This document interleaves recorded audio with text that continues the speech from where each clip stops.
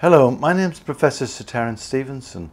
I'm a Nuffield Professor of Child Health here at the Institute of Child Health at University College London, and I'm a practicing paediatrician in London. And I've been practicing paediatrics for almost 40 years, and during that time I've spent a lot of time talking to parents and older children about vaccines, why they're so important, and how they protect children against potentially really serious diseases.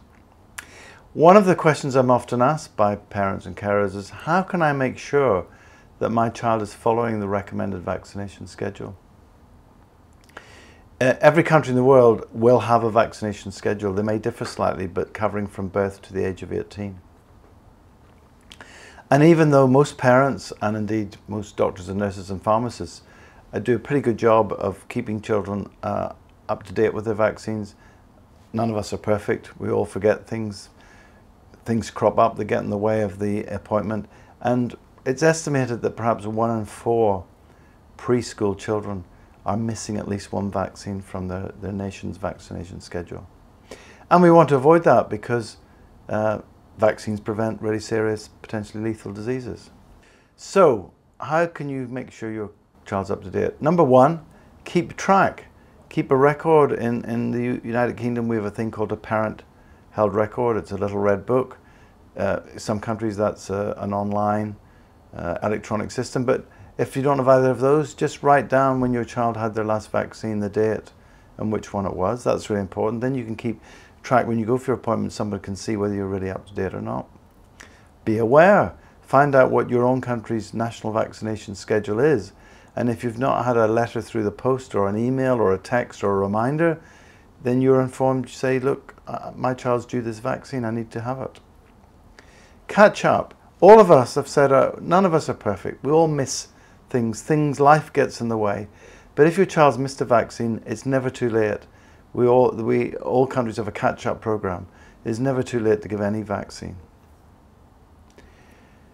If you've got any concerns about the recommended vaccination schedule in your country, contact your family doctor, we call them GPs in this country, or your paediatrician.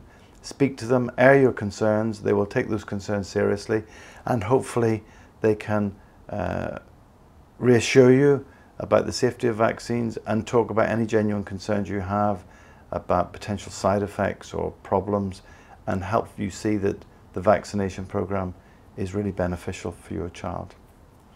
And finally, in that spirit, make use of all the tools available. Yes, people like me, we are here to help, but particularly after the pandemic, I understand it can be hard to get to see doctors. There's a long waiting list.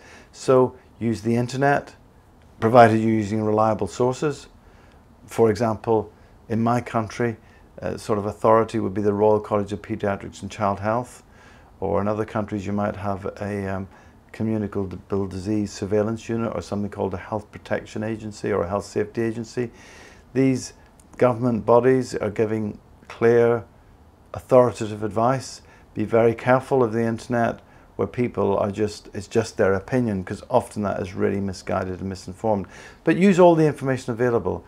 Listen to podcasts, watch documentaries, get leaflets, download information, provided you know the source of that information and you know that they are a reliable source in which to advise you.